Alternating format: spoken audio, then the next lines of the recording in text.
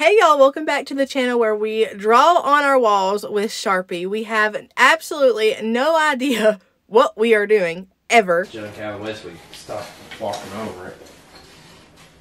This ain't happening, this is not gonna work. But in the midst of the absolute chaos, we somehow find a way to have an absolute blast working with one another. Instead, got stories, got time to spend. Hey, it's Franklin. All the while trying to learn new skills and hopefully one day going from DIY no-nos to DIY pro-pros. I also do everything around here in my PJs. So hi, hey, if you're new here, my name's Merina. Let's go! Welcome to another episode in this mobile home mansion makeover extravaganza series. We're taking our 1991 double wide and transforming it into our mobile mansion. And if you've missed the prior parts to this series, I'll have the playlist linked down below where you can see start to finish what we've done to date to this double wide. Without further ado, let's do the daggone things.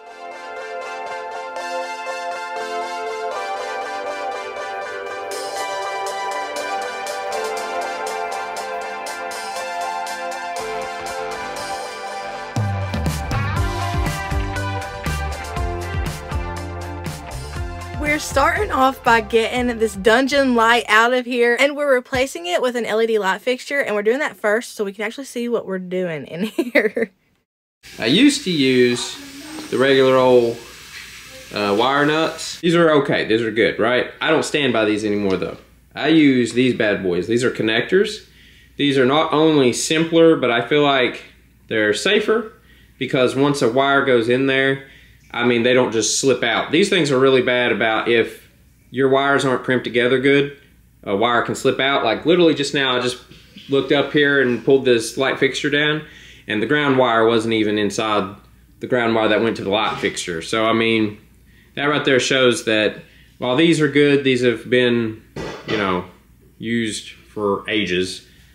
These are the bad boys right here. So this is a 3-porter. So, you know, if I need to connect 3 different wires into it, I can, but they also have 4 ports, which I do have, and then they also have 5 ports. As we go throughout the trailer, we're going to be changing all of these old light fixtures into these. The yellow ones just ain't doing it. They remind me of a piece of cheese. There have been numerous times that I've walked by one of these light switches and seriously thought I saw a Kraft Singles just chilling on the wall. In my house, that's like the normal. Anything's possible. So it's valid that I think that when I pass it. We're removing all of these battens. We're doing this in every room we're making over. The battens have got to go. They're a pain in the butt, but they're also really hard to decorate around. So I might as well, if I'm going to take some of them off of a room, I might as well take them all off of the walls and grit my teeth and get it over with. And make things right. I would have it undone. No, I hurt you. Yeah, I was blind. The blame is mine.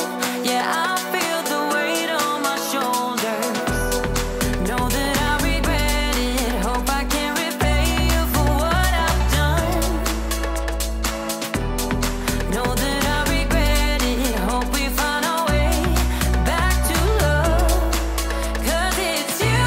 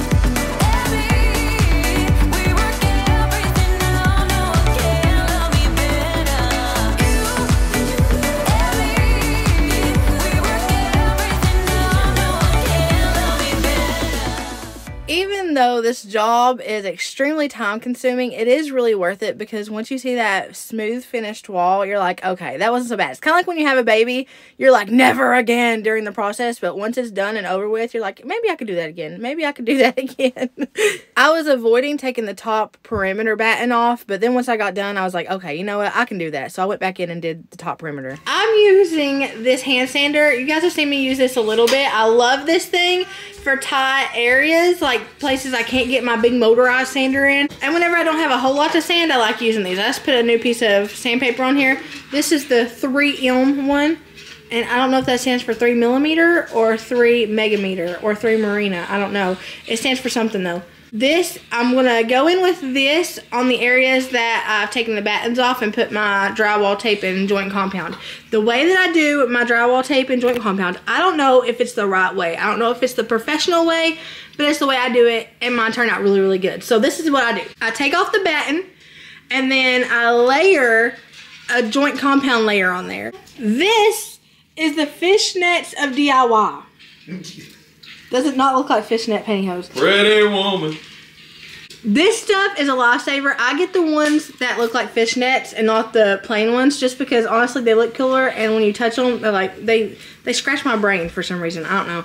I like using these though because then when I lay it on the joint compound kind of pushes through the little hose in it, and then I go on top of it and I put another layer of joint compound to cover up this tape completely. I'm really just using that first layer of joint compound as a way to stick this to the wall, even though it's sort of sticky. Like, it's got a little bit of a stick to it.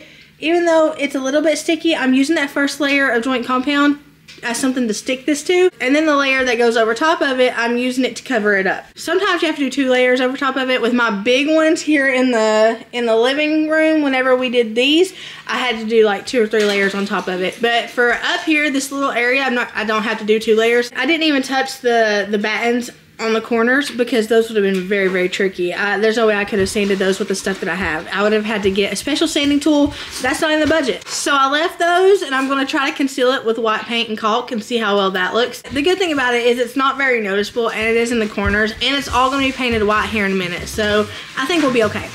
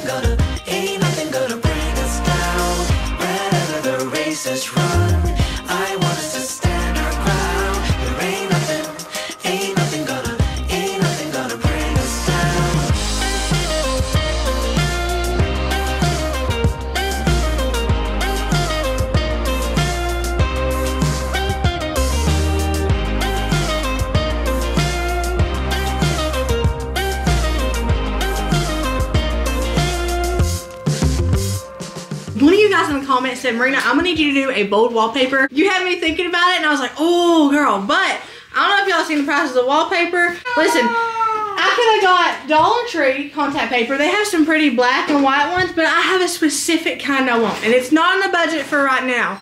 But you got me thinking about it, and I was like, girl, we're gonna do that. We're gonna do that, friend. I like the basic look of this white. It feels clean, it feels fresh, it doesn't feel cluttered at all. It feels very minimalistic in here.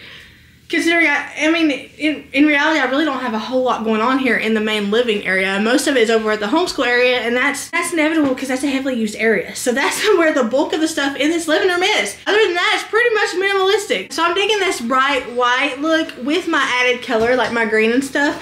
I can't do the white sterile look. I can't. I would love to do that in my house, but it would drive me nuts. It's too psych wardy for me, so I like the contrast between the warm woods, the white walls, and the greenish color as my accent color paired with some earthy browns. I really like that combination, and I think it's a happy medium between eclectic and simple and clean and fresh. So with all of that being said, I'm going to go ahead and continue the white in this hallway. And then for the time being, I'm going to do this cute little design, hand-drawn design on the walls. I like contrasting patterns and I like contrasting colors.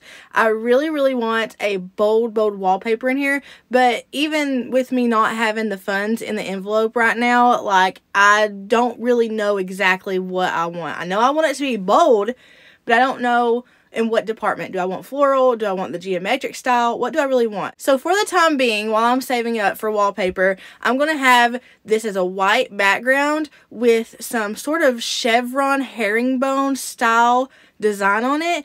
And it might be temporary. It might be like a week temporary. I might look at it and be like, oh no, because it can't be perfect because it's hand drawn and it's pretty big hand drawn. So like, it's not like I'm just like doodling little doodles. Like, I'm having to work on straight lines. I'm having to be very precise, and I can't be precise. We all know that. Like, I cannot be precise to save my life. It was a lot for me to ask this of me, but you know, I'm constantly getting myself in pickles. So for the time being, I really, really wanted this herringbone chevron style contrasted black and white sort of thing, because I knew that would pop as this back wall back here, and I knew it would pair really pretty with the green I have throughout the house. I didn't want to go with shiplap because my doors are going to be the wood accents for this room. Y'all check out my artwork. They say that art is a manifestation of the heart. I think they're right.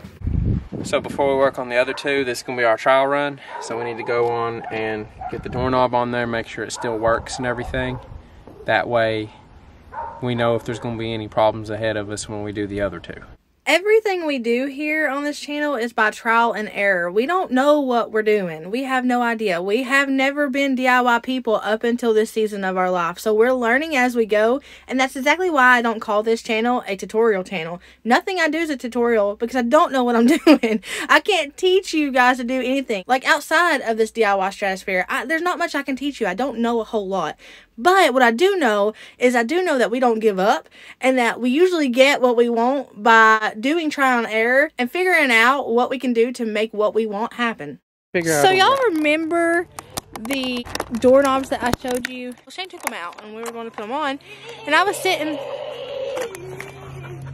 there on the porch looking at them, and I put them under the sun, and guess what? They weren't matte black. They were bronze. So he went back. Tomato. And he got me the black ones. So now we got to put these black ones on there. Lowe's is pretty good about exchanging stuff, so. Especially if it's just like a cosmetic thing. They know me. You send your husband to Lowe's and he picks a bronze one. Oh, there he comes. So tell him what we're doing. Okay, well, I'm putting a doorknob on. That's what I'm doing. But. I know, but tell him the modification we have to make. The modification, well, I'm still figuring out the modification. I don't have the answer to that yet. But the main thing is that the door is thicker than most doors because of the frame we're putting on. Meaning that when I put this on, it's like getting to like right there. They have pieces that extend that, but you have to like order them on the internet. Ain't nobody got time for that.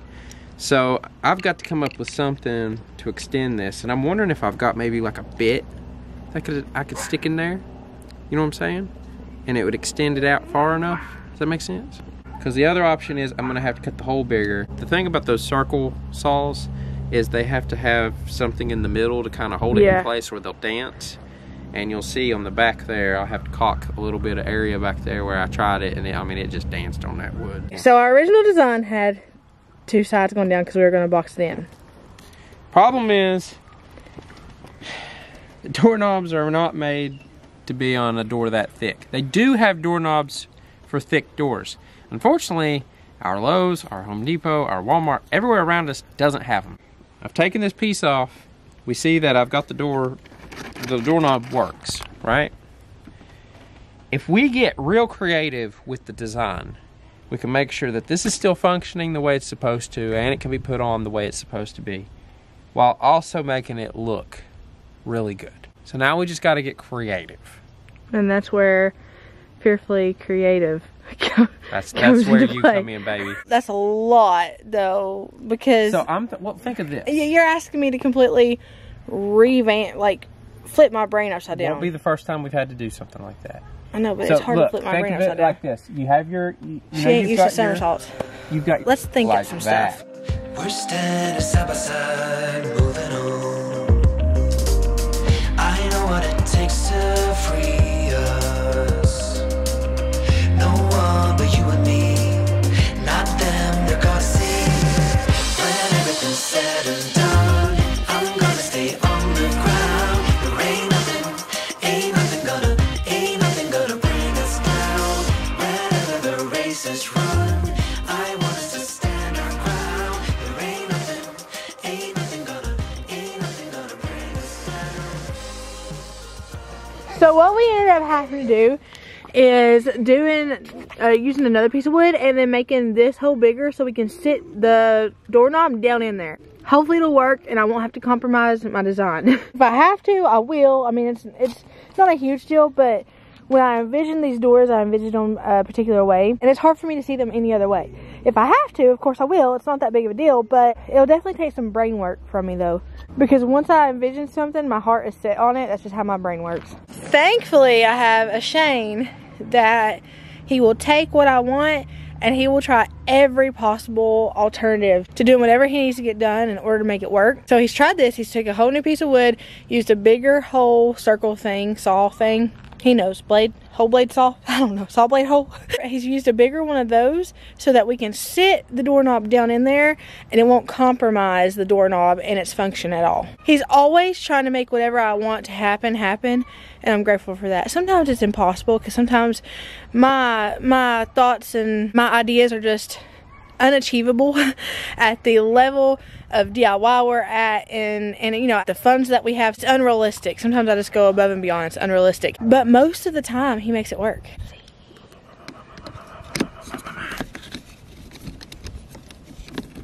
All right, turn the doorknob. I'm gonna let you do it. It works. We're not gonna.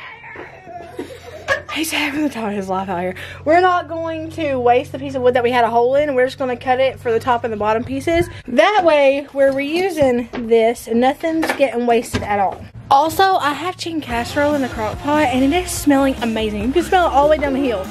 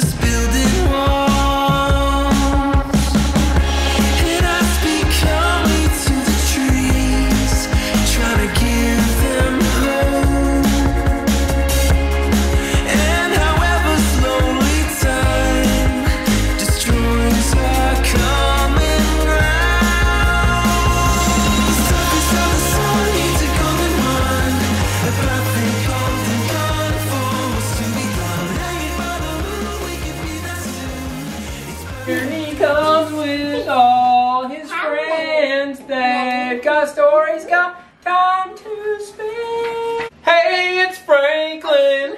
I hated that little turtle. That's rude. It's not. He was kind of mean at times. You know who was wholesome? Little Bear. Little Bear. How'd you know? He was wholesome. He was wholesome. He didn't do a bad thing. I loved Little Bear. And his dad was so cool. That's where he taught him that song. Whether the weather is cold or whether the weather is hot. Whether the weather, whatever the weather, whether you like it or not.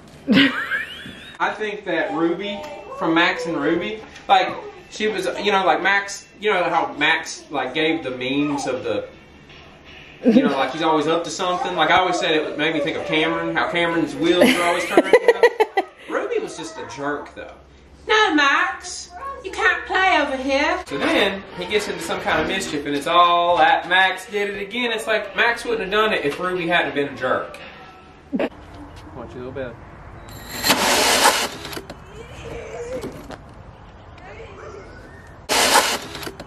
We're in the groove of totally revamping these old 90s doors. I'm loving this. The barn doors turned out so good that I was like, you know what? Instead of going and buying a $300 door at Lowe's, 3 of those for all 3 doors we needed in the hallway, why don't we just revamp the doors we already have? It makes them thicker, so it's a little bit trickier because they're on hinges and not like barn door hardware, but it's doable. We just had to take off the doorstop wood at the front of the door, replace it with another doorstop, just scoot it a little bit forward so that the door could fit. And that was basically the only alteration we had to make when it came to like the hinges and the doors being functional. Now, these are not completely remade doors. I didn't completely wrap them in wood. I just wanted the front to be like it's sort of like a decor style. Like, I wasn't adamant on making these doors something else. I just wanted to dress them up a little bit. So I did the wood on the front, and then I painted the rest of it white so that on the inside of the door it looks like a white door, but on the outside of the door it looks like a completely different actual wood door. I hadn't yet done that in this clip yet. I hadn't sanded it or painted the sides of the back white or anything like that. I'm just sanding down the front right now, and then I'm going to go in and stain it. The stain I'm using is the stain I use throughout the rest of my house. It's the Special Walnut. Yeah, Special Walnut. It did not adhere to the poplar the same way it did to the whitewood. So the poplar is the sheet that's on the base of the door, and the whitewood is what we trimmed it out with. The poplar took the stain totally different because it's totally different wood, but it kind of worked out in my favor because it gave it a little bit of dimension. I also whitewashed over this with white gel stain, so it really didn't matter. I was a little bit worried when I was initially doing this, and I was like, ooh, that stain is dark, man. It's not ever this dark. I was worried, but once I got the white gel stain on there and it whitewashed it out and everything, it gave it dimension, and I actually really like it that way.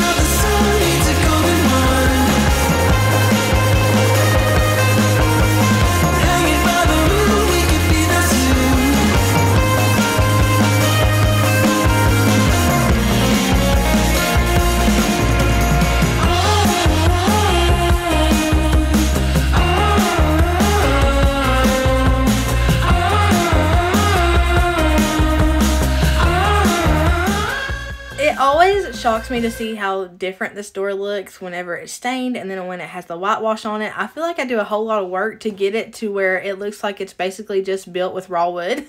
It's just with a little bit of a different color, like an undertone. It's like all this work, and what did it get me? It got me a door that looks like I haven't even touched it with stain, but I like the light wood in this house. So if I had to go through all of this to get it basically back to what you see there on the right side of the screen, the door, the raw door that hasn't been touched yet, then I guess it's worth it. It is a little bit of a different tone, and you can tell that it's been stained versus the raw wood that you can tell it has not been touched, and it looks like it's just right off the rack at Lowe's. So there is a difference. It's just so similar.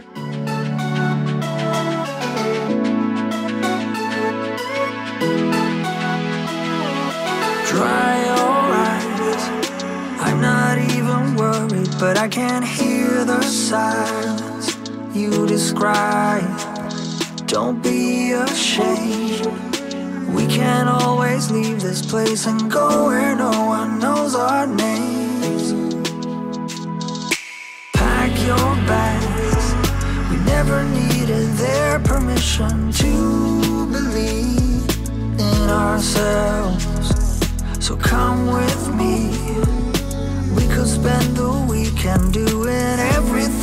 said we'd never do. In their universe, we're just causing trouble, but nothing can hurt us in our bubble. For better or worse, in an uphill struggle, no regrets and windows down, down, down, down.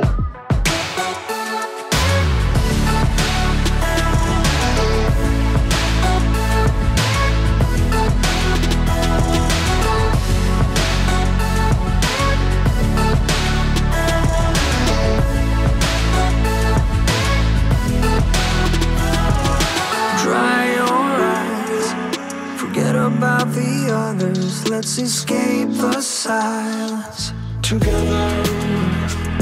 Just say the word. I don't know when we'll get there, but we're still young.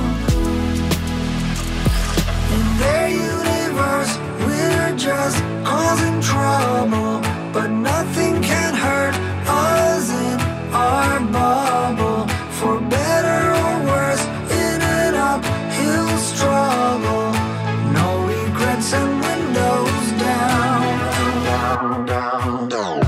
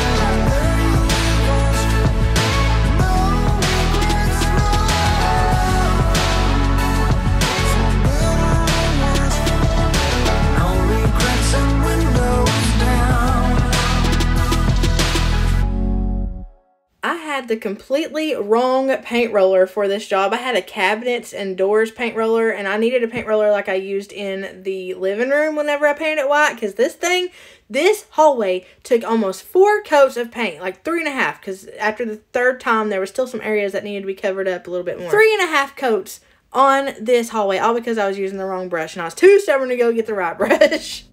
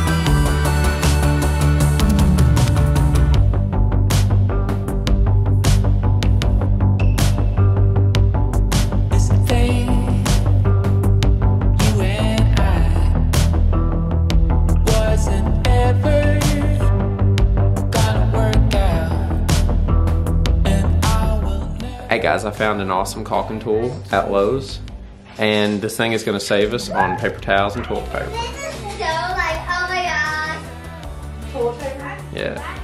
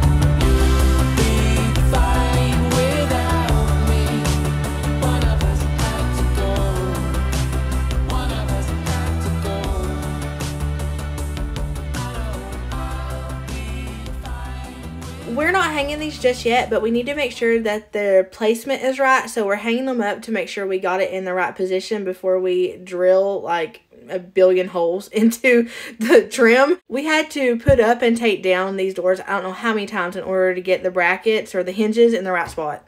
Now is the nerve-wracking part. I've got to hand paint on this wall. I got hand paint on this wall. Anytime I put makeup on, I got streaks going down my neck. I got an orange face. I got my makeup's everywhere. And I got to permanently paint on this wall. Black. I got to permanently hand paint black on this wall. It's going to be interesting. Look how good that door looks. We still got to put the door stoppers up, but it looks good. Huh? So amazing. What are they doing? Putting bunny emojis. Do you know what makes me mad about the internet? What makes you mad about the internet? They can't just let people be happy. He was proud. He was showing her off. What are we doing? We're putting it up there. Don't get excited. Sticking it. Yeah, lady. Okay, hold on. Okay, wait. Right. Move your arm. I can't move my arm. Okay, hold on. I say we stick the top here. Okay. Right here. Okay. Don't do nothing. Don't do anything drastic. Hold that thought. Oh, I'm so nervous. This is it. Don't get scared now. I need to fix this. I don't know why it's doing that. Hey. I need to fix Hey. that too. No, you need to stop. Look and listen. Oh, this is gonna be crazy. She's planning to paint with black paint, Grandpa, on a white wall. If it gets messed up, it's messed up for life. You have a hard time focusing up. Huh? You have a hard time focusing up, don't you? Yeah. Michael Bolton, we really need you to focus up. Roger that. Let me try that with another film. Life is a box of chocolate. My name is Forrest Gump. Not better. No, I'm not the only tool in the shed. I give Jenny all my love. Hold on, I gotta make sure that looks right. Our house is crooked. Yeah, it can't be your measuring skill. What the flip is diagonal? Yeah. Wait, let me see here. Well, either my head's crooked or the wall is crooked. Both. Heaven sees a mystical quest. Where's my tape measure? I remember now. Where? Colton was playing with it, saying he had a reverse yo-yo. And I told him specifically to put it back in my pool. And where does he put Wait, it? what did he call it? A reverse yo-yo. Why are you not putting the tape sideways? That would help guide you. Okay, you can do this. It's you and me.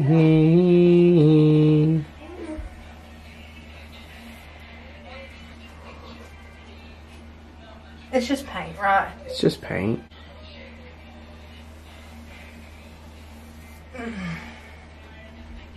Mm-mm.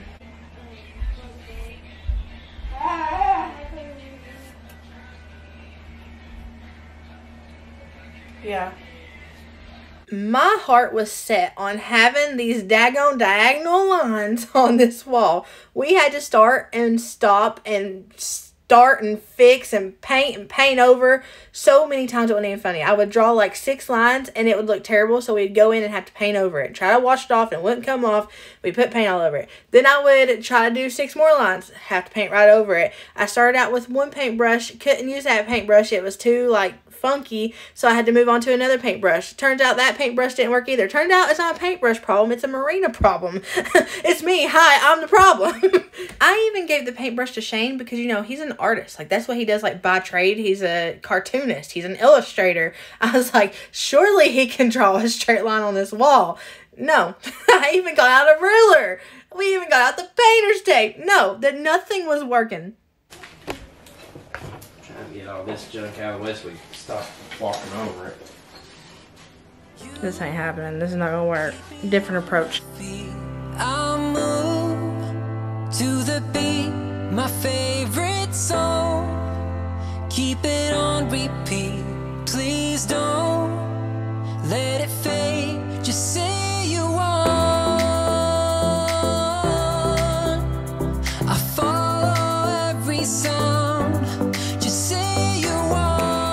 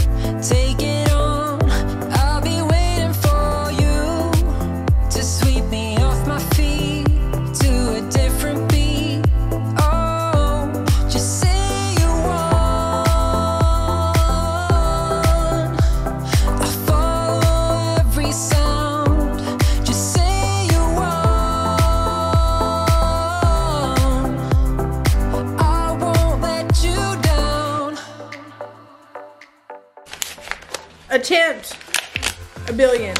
I just came back from Walmart with these paint pens. I'm just gonna put these up against the ruler and try it. Because, yeah. You think twice, it's alright. You're my melody. You're my melody. Don't let it fade away. You're my melody. Don't let it fade away.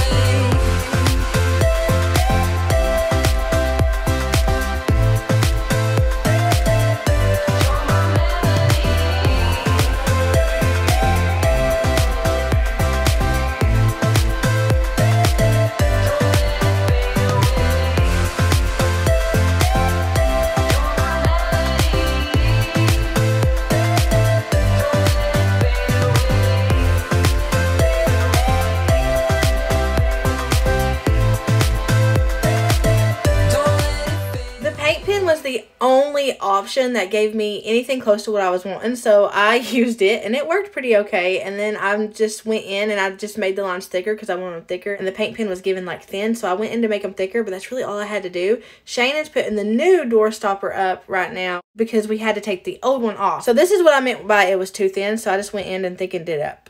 We went through and just put quarter round on the bottom because we didn't want the baseboards to affect like the design of the what is it, upside down chevron? I have no idea. Of the Sharpie marks. We didn't want the baseboards to affect that, so we just went with quarter round, and then Shane, the caulking master, caulked around it and got it looking real spiffy and nice. The project isn't done until it's caulked and trimmed out. Woman, mad woman, calling me a mad woman, mad woman. No, I don't really care, I don't really care, yeah. 'Cause boy, it's none of your business if I'm a mad woman.